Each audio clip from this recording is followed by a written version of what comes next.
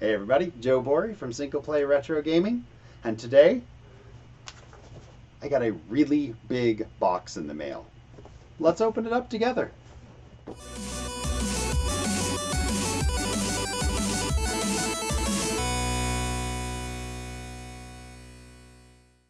Alright, so for anybody who's been following my journey in trying to get a complete Famicom game collection, I am currently up to over 650 unique loose Famicom cartridges out of a total of 1,051 total released Famicom games. And like I said, I'm going for a complete loose cartridge set. Now, recently I've been going through my closet and just kind of trying to clean stuff out, and I found a box. And within that box was a massive set of completely unplayed Magic the Gathering cards. And I once was a Magic the Gathering fan, stopped playing a very long time ago. I also used to work with the creators of Magic the Gathering, which means that every time I would go to their office and visit them, I would come home with a booster box full of cards around the M11 slash, what was the new Phyrexia, kind of that period. And so I had a ton of cards from that period that had literally just been opened, sorted, put away in a box, never played. So I traded them in. And my thought was, why not trade in that collection of stuff that I won't use to further the collection of stuff that I'm actually working towards and trying to finish off my Famicom collection. So the first box of stuff that came from trading off those Magic cards is right here. And I thought, what better way to first go through this box than along with you guys. So if you have watched any of my other Famicom Pickups videos, the format is basically, I'm going to go through some of these games I'm going to know just off the top of my head. Some of them I'm not. Some of them I'm going to need to look up while we're speaking here. And we'll see. Just a moment. Being noisy.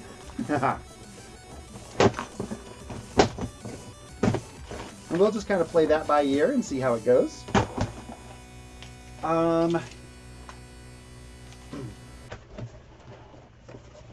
right. I got my computer here that I might be able to look something up if I need information. Now, first of all, I hate packing peanuts. These things get everywhere. I'll clean up later. All right. These things get everywhere. All right. So, you know what? We are covering the floor. Oh, packing peanuts. You're going to be fun to clean up later. Yay! I have to take a picture of that, splice it in. Okay. So, this may end up being a couple of videos, because this is more Famicom games that I can pick up in a single go. Alright, let's open that up.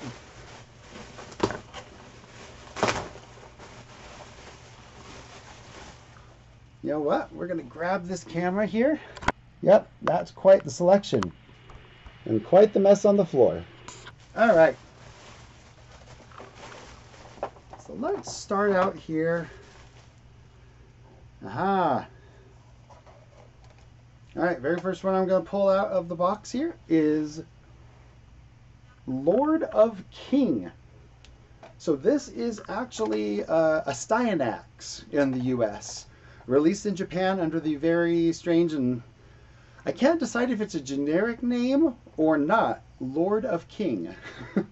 But that is a Styanax for the Famicom. If you haven't played it, side-scrolling, hack and slash, kind of a little like a Rastan, if you've seen that game. Alright, next one out of the box here is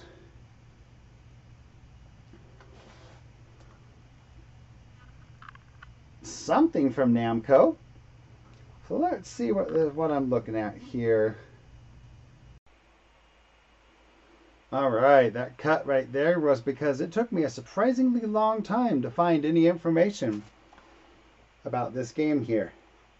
But this is Heisei Tensai Bakaban, which appears to be a side-scrolling platformer. Probably based on a manga or anime or something. Looks like it's got pretty solid animation for a Famicom game. Looks like it actually could be pretty fun.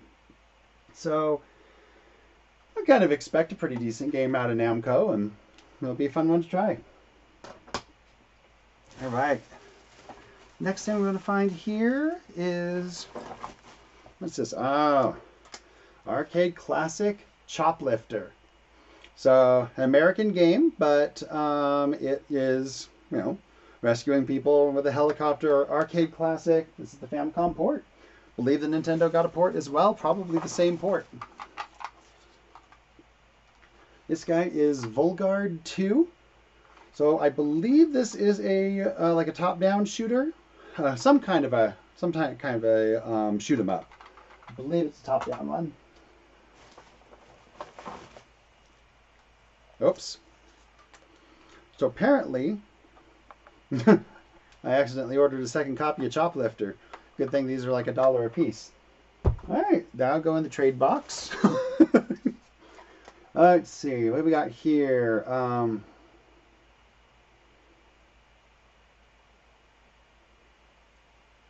I think this is Parasol something. Let me look this guy up. So we got Famicom, Parasol, Henby. Yep, that looks right. Parasol Henby. What is this? Side-scroller. Another side-scrolling platformer. YouTube. Stop giving me ads. Alright. Now we're waiting for the YouTube ads. Let's see, who makes this? APOC. Yeah, they were reasonably hit and miss, but they had some pretty decent games. So, really? Gonna make me watch 2 ads? Here we go. Alright. So it looks like a 2D side-scrolling platformer where you can pull out an umbrella to kind of float down slower. Looks like it's going to have pretty reasonable platforming and decent controls. So, yeah, that should be fun to take a look at. All right, let's see. Here at the Famicom port of Afterburner. So, absolute Sega arcade classic. Again, during this era, it was always so interesting to see Sega games pop up on a Nintendo console. But yeah, Afterburner. I believe, oh yeah, I do. I have the NES version of this as well. I don't think I've actually ever played it. I should, at one of these points, do a comparison of the NES, Famicom, Master System, and Genesis versions of Afterburner. That'd be a lot of fun.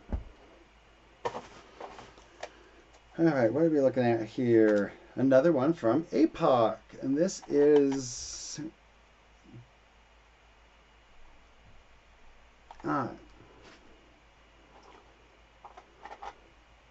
let's see what we're looking at here.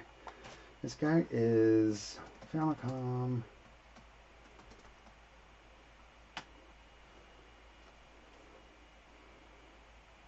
Daimiro Meikyu no Tatsujin.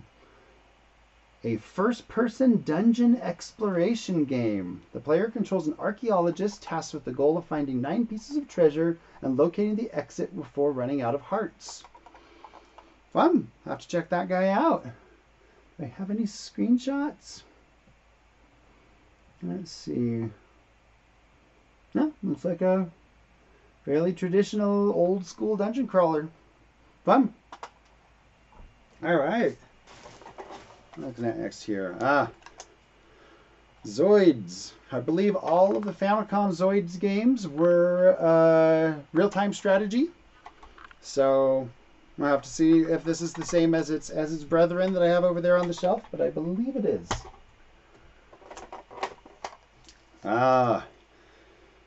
So this is actually a better shaped copy of a game that I already own. This one is called Supari Wars. Which is basically it's Risk meets West Side Story. It is or River City Ransom turned into a a world map based strategy game, Risk style. So you have like street gang members, and you are moving them from environment to environment in order to beef up, that neighborhood so that you can fight off the opponents. Now, what's interesting about it is when I describe it like Risk, Risk was all just based on a die roll. But in this, when you take two neighborhoods and fight them against each other, it actually goes into sort of like a simplified top-down beat-em-up scenario, which makes for a pretty fun little game. Now, a while back I looked and nobody had ever done an English translation for this game. And so one reason I wanted to get a better quality copy of this one for my collection is I am actually working on an English translation for this one. I have the whole interface translated, and I'm working right now on just the story elements. It's slow going because I barely speak any or read any Japanese, but I get just enough to get by on the interface and everything. But I do have a version right now that is totally playable in English in multiplayer. And yeah, I'm hoping to put that out there pretty soon so other people can give it a try. Fun game.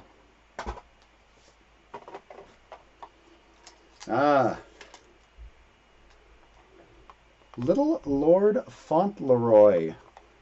So this is based on a 80s Japanese cartoon film, or animated film, but I don't actually know what kind of game they made out of it. Shokuji CD is apparently the Japanese name for it, and it looks like Earthbound, oddly enough. Let's see. Shokuji CD Famicom. Now, I'm not seeing a lot for screenshots, but what I can see has sort of an Earthboundish vibe to it. Cool.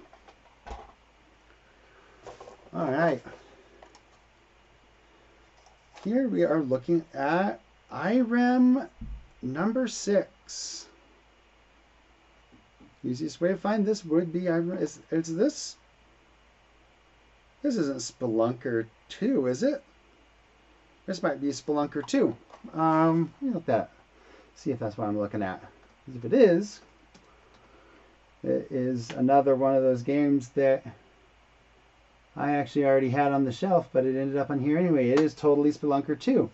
All right. So if you played the first Spelunker, you know that that is a platformer where you are basically the world's weakest hero. And in fact, the modern remakes advertise themselves that way. You have this tiny little jump, and if you fall just a little bit too far, you die, and it's super silly. I actually like Spelunker, but it is super silly. Spelunker 2, oddly enough, reminds me more of like Gilligan's Island for the NES, where you're kind of like on a semi-open world and you have to kind of find your way through this open world map, but then with a bit of,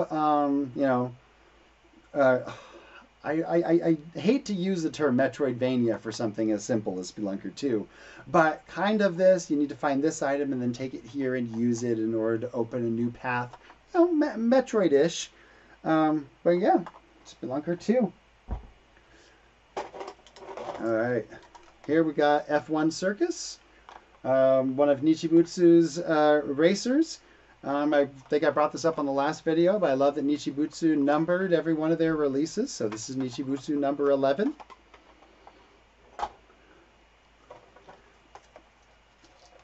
This guy here, we are looking at something odd from Pony Canyon. Pony Canyon is another one of those companies where you never quite know the quality of what you're going to get from them. Some of it is kind of nonsense, and then some of it's pretty wonderful. So let's see what they're giving me here. Shogi. They're giving me Shogi. Tanigawa Koji no Shogi Shinan 2. It is a Shogi game. The guy on the front, most likely, given that it has his name on it and it's number 2 in the series, he's probably like a famous shogi player that licensed it. Ultraman Club 3. So Ultraman, I think, is one of those series where each game was kind of in a different genre. So let me look real quick before I say anything and make sure this is actually the side scroller I think it is. It is not. Look at that. It is a RPG with a combat system that actually looks like it was ripped directly out of the original Final Fantasy. Funny. All right. I'm going to have to check that one out, see if it's any good.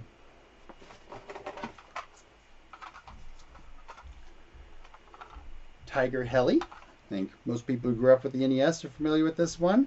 So this is one of those cases of, I was mentioning earlier, Pony Canyon's wavering quality. Great arcade game. Not the best 8-bit port. But I believe the Famicom one is the same one we got in the US for the NES. This is Daikaiju something. And it appears to be kind of a cartoonish Godzilla looking thing. Let's see. Famicom, Deco, Daikaiju. Daikaiju Deborahs. Let's see. Wait, is this like Godzilla Tower Defense? What am I looking at here?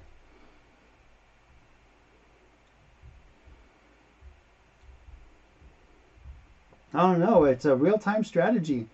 It is a real-time strategy where it appears that you play as the military fending off the giant monster attack. Cool. All right, we got Captain Tsubasa 2. Captain Tsubasa being kind of a story-driven soccer simulator series. And yep, this is the second in that series. I believe it's also based on an anime or a manga and pretty popular. Another one where I've just upgraded my cart quality, and my old cart can now be a great like gift or loaner cart to people. Motomo Abadai Deka. If you've been following my channel, you are familiar with this one. It's a Rolling Thunder style shooter based on a 80s Japanese cop show. Made a recommendation for that one a while back. Still stick to it. We got F1 Hero 2. Yet another, I believe these are like pole position style racing games.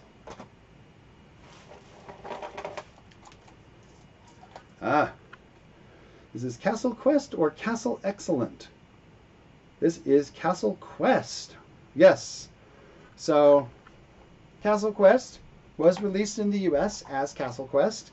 I believe Castle Quest and Castle Excellent are the same game, released under two different names on the Famicom. And it's interesting. It's a game that I want to like more than I actually like, because it is, it's kind of an early Metroidvania type open world, find keys to open doors, find items, light you in new places. Each room is kind of its own puzzle. Almost feels, I want to say it feels almost like an old British microcomputer Metroidvania, like a Jet Set Willy type thing. But it's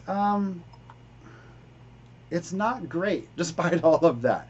The jump is floaty and weird. The game is incredibly difficult, and you can play for a very long time only to use your things in the wrong order and end up locking yourself out from ever completing the game. There are plenty of ways to kill your own progression in this. Now, it was so difficult that the original Japanese version, they gave you 3 lives. I believe you could actually use the save game system, like that plugged into the Famicom to save it, but only gave you 3 lives. The American version didn't have the save game, so they just give you 50 lives. Okay, kind of an oddity. Oh man. Here's one that's a little bit rarer for its time. Utsurun Des. So it's basically, I am Utsurun. So let's see. Let me remind myself of exactly what game this is. I believe it's a side-scrolling platformer of some sort. It is most definitely a side-scrolling platformer of some sort. And it actually has some really intriguing. The thing that caught my eye with this one is some really intriguing character designs that are like full screen, feel like hand drawn, like with crayon by kids, but hand drawn characters that are like, I don't know if they're bosses or what, but definitely this game is on the weird side. It's definitely targeted for little kids, but yeah, in many ways, graphically, it felt to me like Tom and Jerry on the NES, which I was always really impressed by how big they were able to make the bosses in that game. So, interested to see if it lives up to what I think it might be. Advanced Dungeons and Dragons Hillsfar. We got this one in the US as well. The AD&D series is, I would say, one of, when I talk about good and bad games from Pony Canyon, the AD&D series is one of their more interesting sets of games. Better quality than a lot of the stuff you saw out of them.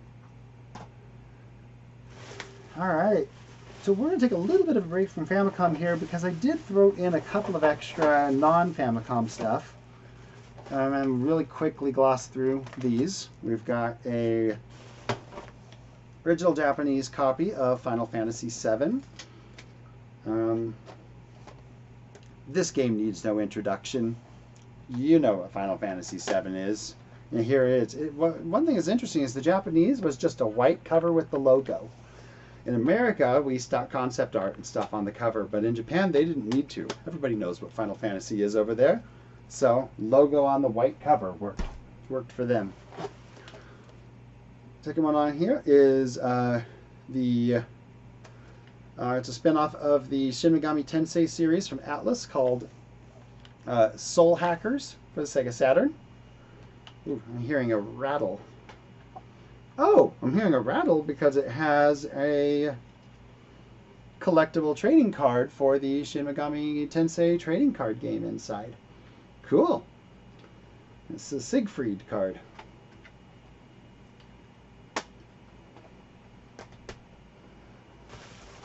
All right. Then we've got Shin Megami Tensei 2. You can see I'm a bit of a Shin Megami Tensei, or as the Japanese call it, Mega 10 fan. We've got Lady Stalker, which I believe is a action RPG that kind of has a mana feel to it, from Climax Entertainment, which, I mean, unless there was multiple companies with that name, are the guys who did Shining Force, so it should be interesting to take a look at. All right, and then we have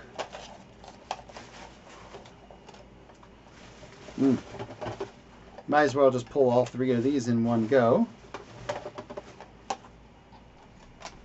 because these are Final Fantasy 4, 5, and 6. So,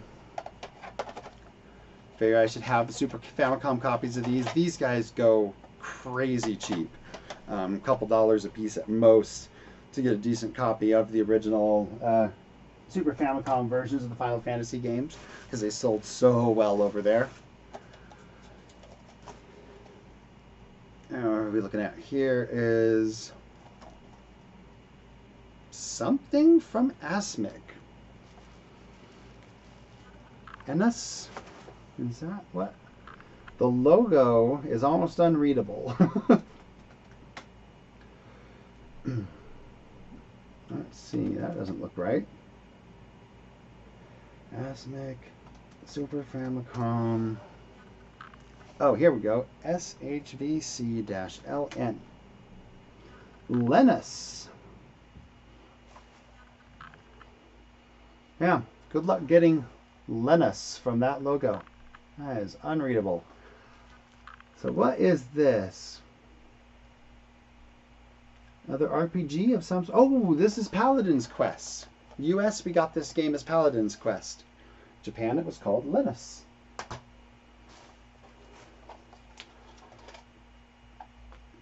Here we have a game based on the 3x3 Eyes anime series. or 3x3. I don't know how people say that. You tell me. Let's see. Oh yeah, this one is like a side-scrolling beat 'em up. Really solid animation in this guy. Kind of interested to check it out. Oh, and then if I'm getting all the Final Fantasies, gotta add Mystic Quest. Come on, it's not that bad. All right, so back to the Famicom finds here. Here we have a Capcom baseball game. Let's see which one that is real quick. So this one, here's a Famicom Capcom baseball. Pro Yakyu Satsujin Jiken. Is that what I'm looking at? No, it's not. I'm looking at Mizushima Shinji no Dai Koshien. Did that get released here? Mizushima Shinji no Dai Koshien Famicom.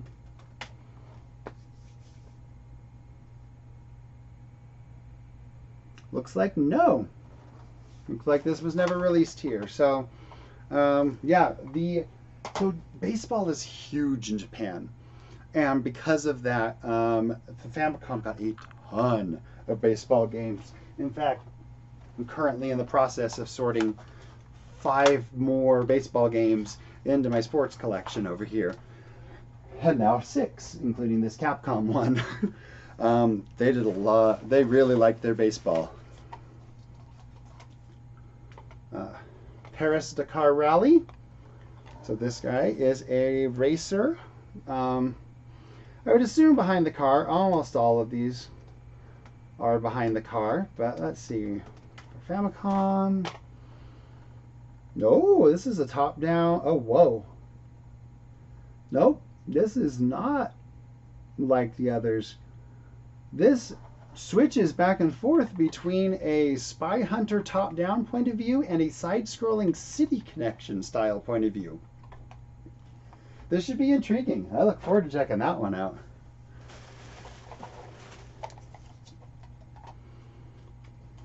Eight Eyes, blatant Castlevania 2 knockoff.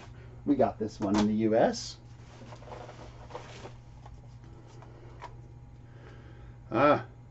Akuma no something.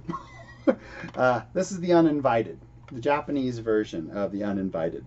I love the Uninvited. In fact, when I was first learning how to build video games, the Uninvited was kind of my first inspiration. And I would do like text-based adventure games on the TI-94A, little computer that hooked to a black and white TV, that it was just totally trying to recreate the first few minutes of Uninvited in a text-based adventure form. So, yep, loved that one. All right. This one, I believe, I have to look up the name again, but in Japan it was Dragon Unit. This one came out in the US as Dragon was part of the name. Let's see, Famicom Dragon Unit.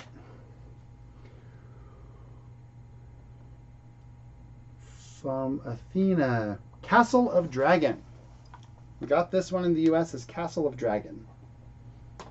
Side-scrolling, kind of a, not really a platformer, not really a beat 'em up, hack and slash, just yeah, just almost like a side-scrolling fighter almost. Hyper Olympics. I believe this one is like sports mini games from Konami.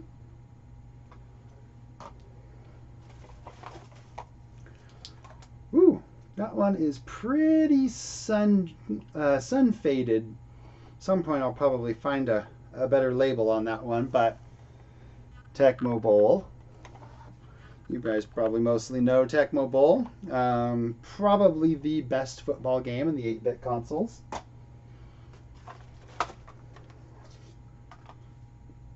Here is a super sun-faded version of King Kong 2. I actually got this one for a friend because I have my version of King Kong 2 right here. King Kong 2 is a excellent kind of, it's not really Zelda-like, but it is a top-down, combat-oriented, character leveling type adventure game. It's just not like an open world like Zelda as much as it is like levels that you can travel between and finish in any order. Very strange layout, but I actually really love how King Kong 2 is set up. All right, what am I looking at? I'm looking at something from Jalico. Yokai Kurabi? Is that what that says?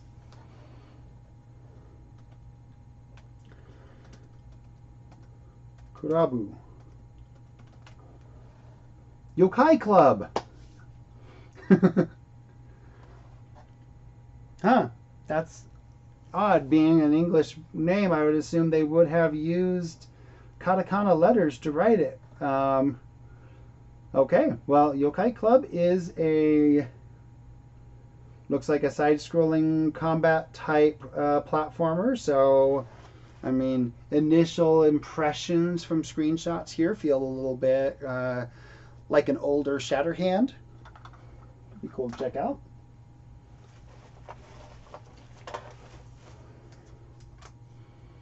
Namco's Dragon Spirit. So I do not know what this game is, so we will check it out. Oh, it looks like this one actually made it to the NES. I still don't know what it is. Oh, this is the top-down dragon shooter, like Life Force, but you're like a three-headed dragon spitting fireballs. Okay. Pretty cool. Now we're getting to something that's a little bit harder to get your hands on. New York Yankees. This was released in the US as Rockin' Cats. And you are a cat with a boxing, like a punch glove on a spring. And you can use that to fight enemies, and you can use it to swing like a grappling hook. And it's a totally silly side-scrolling platformer from Atlas. I remember Nintendo Power when I was a kid being so excited about Rockin' Cats, but never actually picked the game up, and now it's stupid expensive. The Famicom version is not so expensive, but it's still getting a little bit up there. This is one of the harder to find games in this box for sure.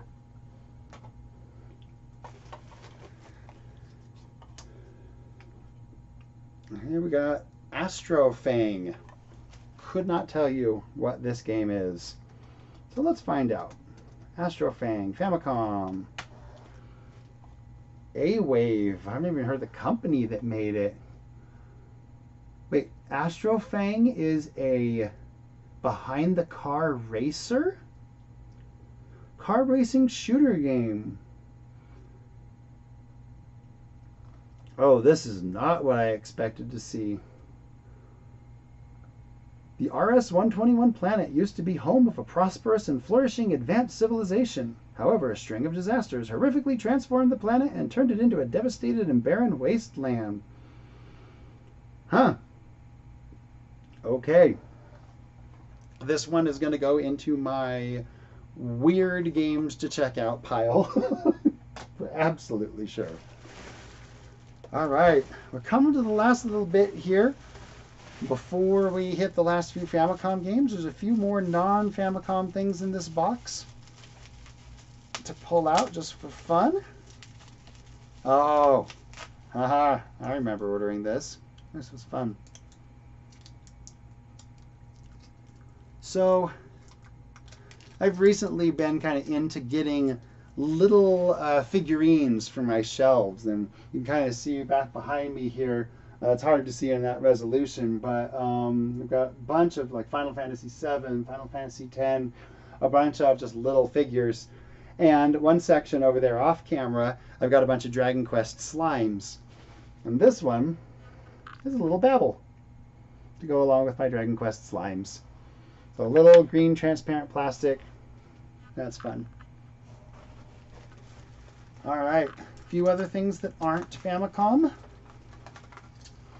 We have,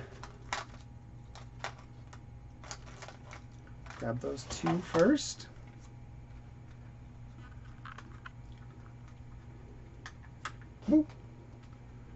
So these are two Shin Megami Tensei Devil Children Game Boy games.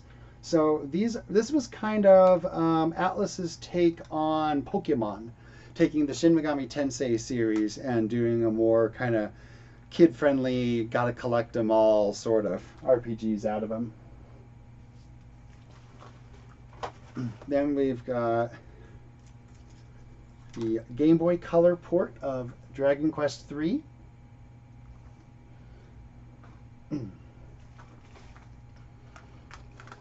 And we have, because I'm kind of love to dive into game history and RPG history, I've got Dragon Slayer and Dragon Slayer Gaiden. Dragon Slayer being the first ever action RPG, is of course a Game Boy port of that. And then Dragon Slayer Gaiden, which is like a modernized for 1992, take on Dragon Slayer. So this is from Nihon Falcom, same company that did the East series. And yeah, it's I hear they're not great games, but historically they're very interesting. So I'm interested to check them out. All right, we are down to the last 9 Famicom games in the set. Yes, this has been an epic haul.